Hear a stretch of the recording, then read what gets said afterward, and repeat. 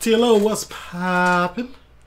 We are on Twitch. We are not live, but you can leave a like, comment, subscribe, turn on your post notification bells, man. Let's continue to grow the family. From Chicago to the UK.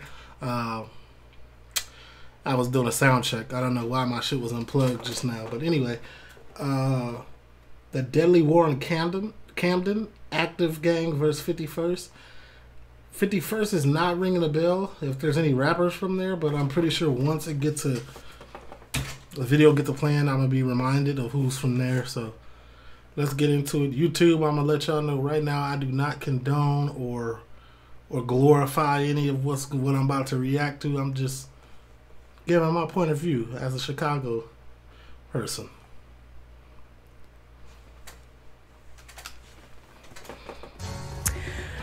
And if y'all wonder why I throw the thumbs up, because YouTube, they like the thumbs up. Two men have been stabbed to death in two separate attacks in Kentish Town in North London last night. The body of the first victim, believed to be in his late teens, was found a couple of hours before police discovered the second victim, who's thought to be in his 20s. Camden, the heart of fashion and culture in London, with some of the most expensive house prices and biggest tourist attractions in England. And from the outside in, looks like the perfect place to live. But that's what the government want to show you. Once we go deeper into the lower income estates of the borough, we start to see a different story. A story of the country's most deprived estates in London being separated from roads of millionaires literally by one street, and how these estates have created a deadly gang war which has taken over the borough in recent years. But before I get into the video, be sure to like and subscribe and turn on post notifications. Let's get into the video. Kid Nerd again. Apparently, Kid Nerd, you get a lot of the facts wrong, but I wouldn't know, because I don't know none of the facts. I don't know if it's real or not. That's what the comments is for. So y'all continue to let me know in the comments what's true and what's not.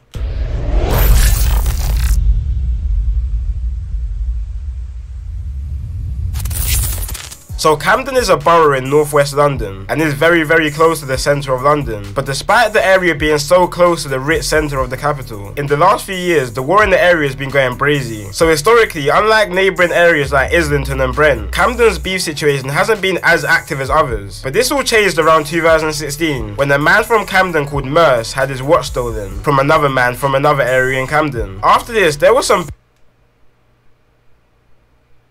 back and forth, which resulted in a big rivalry in the borough, literally between groups of kids that grew up together. One side being gangs built up from a few estates in Camden, which were the Peckwater gang from the Peckwater estate, the QC gang, which were from a road in Camden called Queen's Crescent, and Combo, which is a gang made up from an estate called Regent's Park in Cumberland Market. They linked up together and called themselves 51st, due to their postcodes being... Okay, 51st is Peckwater, QC, and okay.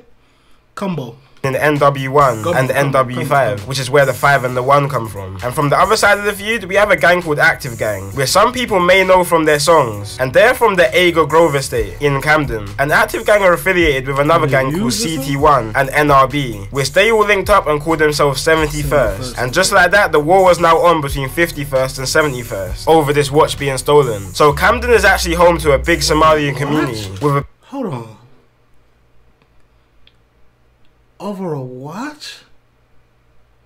Was it a G-Shock, a bust down rollie? Was it a Patek, a watch? I get it, it's principle in the hood, that's principle. You can't let that slide, but damn. The older should have got together and just settled that, man. That's tough. I know life was lost in this beef right here. Over a watch. Y'all...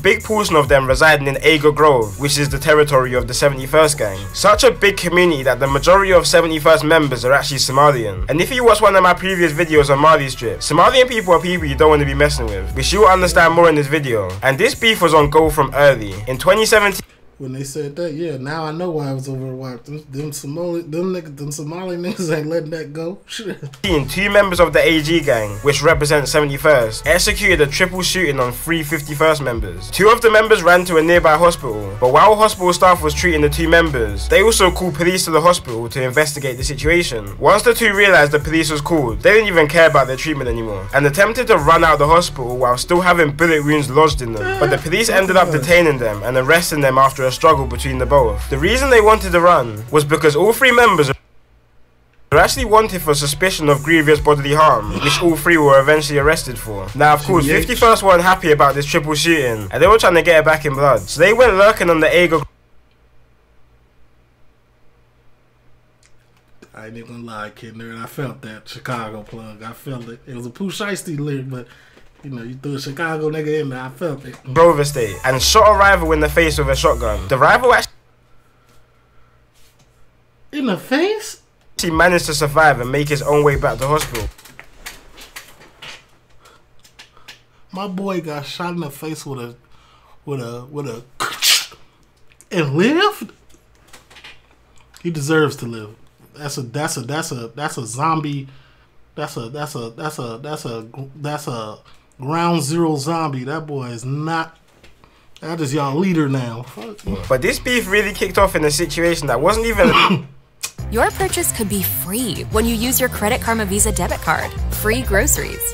Free Link to both of the gangs. Don't do that. So Don't do that to my ads, y'all. February 2017, a 16-year-old girl had an Airbnb party in Kensington, West London. You know those type of parties where a girl invites 7 different types of gangs and asks people to leave their beef at home? Yeah, one of those. So at this party, there were people from all over London there, but a few uninvited guests tried to pull up to the party. One of these people being a boy from 51st called Dotty and his friend, who pulled up to the party with a gun and knife looking for trouble. But the night turned left for Dotty and his friend, and ended up with Dotty being chased down by 20 young boys. And when the boys caught up to him, they stabbed him 13 times altogether, which actually resulted in Dotty dying, which 4 16-year-old boys from Hackney and Tottenham were sentenced and convicted for. So 51st were mad about this situation, obviously, that their member Dotty was just stabbed to death. So they were out trying to get revenge. So they went out. So the score is 3-2.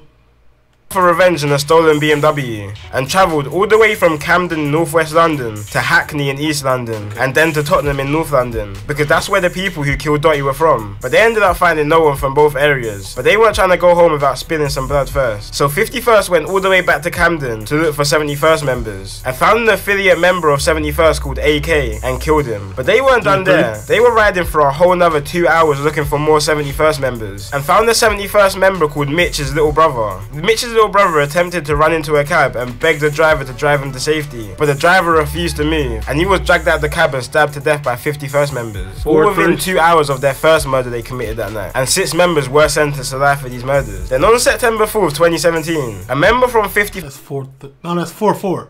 4-4. First called Flips, and the older brother of the second boy who died that night called Mitch, bumped into each other on Hampstead Road in Camden, and started getting into a little altercation, which ended with Flips stabbing Mitch in his arm, neck and back, leaving the knife lodged into Mitch's bones and murdering him. An undercover policeman just happened to witness this whole situation and ran down Flips and arrested him, and now Flips is serving 17 years to life for this murder. After this, the beef in Camden went under some serious investigation by police, and members from all sides started to get taken down for conspiracies, firearms and drug charges, and the beef started to die down a bit. But then 2019 hit, and quite a lot of the members that were locked up started to come out, and taking in consideration that 51st members just before everyone started going to prison had killed 3 71st members. 71st members started coming out of prison on some demon time, and were most definitely looking for revenge with no warnings. The first signs that 71st was really back was on a cold Tuesday in February. 1 AM in the morning, a 51st member called Gxng was walking past the Sainsbury's in Camden when a 4x4 crashed into him, and several 71st members jumped out on him like a pack of wolves, stabbing him repeatedly in his head and body, leaving him literally paralyzed and not being able to walk. But that wasn't enough for 71st members. They wanted someone dead for their friends. So on April 1st, 2019, a suspected member of 51st called C Miz and his cousin were walking down Grafton Road in Gospel Oak, Camden, when 4 71st members jumped out a stolen black car and started chasing them. C Miz and his cousin split up, but unfortunately the men who jumped out the car locked onto C Miz, and C Miz ended up dropping to the ground when the 71st member started to stab him repeatedly with machetes. And so what's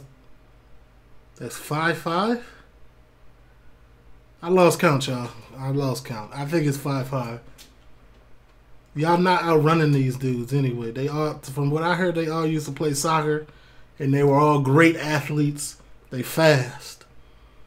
So if you get in the jam with more than one of them, more than a one-on-one attack, that's tough. I hope you fast. then run from the scene. After this murder, 71st members made a song called Congo, and the reason why they called it Congo is because C-Miz was actually a refugee from Congo after him and his family fled the war from over there. And members repeatedly in their songs say that they get their weed from Congo, not Cali, pretty much just trying to say that they're smoking on C-Miz. And as I said before, hey, I want to let both of you niggas know, 51st and Active Gang, I'm just here reacting to this because I need to for my knowledge. Y'all beef is between y'all beef, and I'm just an outsider looking in. And I don't mean no disrespect to nobody. I really don't care. Like, I don't. Like, this is. But I gotta know. I gotta look. I gotta watch it. Y'all know. the majority of these 71st members are Somalian. So because I'm not one of these average internet goers that just watch and think it's ha ha, let me get in the comments and type oh smoking on this, smoking on that, because I know niggas really dying behind these, mothers really crying behind this, and you know the beef is really over a watch. So I mean, at the end of the day, I'm just here just reacting, man. I'm one of them, so I know what this shit really hold behind it. It can hold a lot of weight. So after all this, there was news going about in Camden that 51st members were out on the lurk, and any Somalian they see they're killing. Heard some really strong intelligence that there is going to be revenge for Calvin's killing, and his friends are... My man Kid Nerd got a whole audio file. What bureau of investigation is he working for? Goddamn. I've literally said they are going to go out and kill any Somali in retaliation. So I just want to make that really clear. This is from a young Somali woman in Camden who's 24 years old. And basically we strongly suspect they're going to go out tonight and kill a Somali. Which is probably a bit of a stretch. But on the other hand, 71st members kept saying that they're warring with Jalirs, which is basically the Somalian word for West African people. Because you have to remember, despite Somalians being dark-skinned and African, a lot of Somalians don't really see themselves the same as other black people. So this was kind of turning into a race war between Somalian and black people in Camden.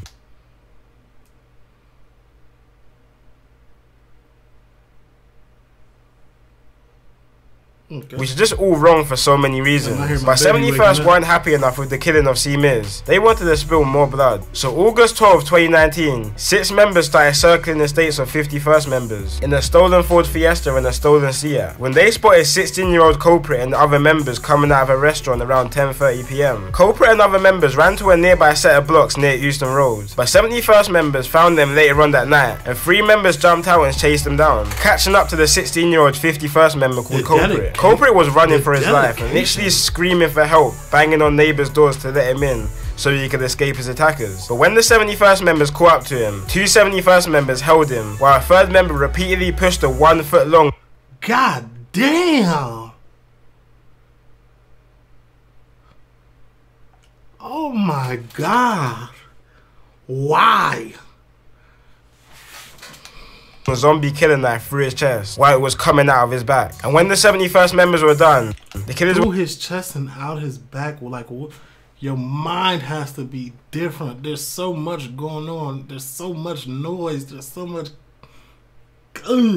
Was said to be running away after, laughing hysterically, which is what bystanders said. And Culprit, he was just any normal kid from London. He was talented at football and even had trials for Southampton Football Club, but started getting involved in a local gang and brushed aside his football, and unfortunately became a victim of the streets. Now, as these back and forths normally go, 51st were now looking for revenge on their recent L's, and there were many stabbings across the month. And early on in September, there was a case of 3 killings in 5 days in Camden. One of these being a man from a completely different area all the way in East London, but unfortunately he was walking at the wrong place at the wrong time. So he was actually walking on Queen's Crescent Estate, which is a hotspot for 51st members, and was shot and killed in a drive-by, being mistaken for a 51st member. Just an hour before, another woman was stabbed to death, that late ass blur, just a few hundred yards from the situation. And 4 days later, a 71st member called Nuts was stabbed to death by a gang of 51st members with machetes outside one of the busiest areas in London, Camden Tube Station. And for the longest, a lot of people didn't even know all this stuff was going on until a 71st member called Suspect started jumping on the drill scene, calling himself the Camden Grim Reaper, and releasing some of the most disrespectful tunes towards his ops. So much that police take down pretty much any song that the gang uploads, which really started to bring some attention to what's happening down there, and definitely got the attention of me, especially a song from Suspect called Dugout, which is probably one of the most disrespectful songs I've ever heard, and really makes you deep how tapped this whole beef is. In one of his lines he says, "Same place we used to play runouts, is the same place his chest got dug out. Same place I was telling you play out, is the same place I'm telling you come out."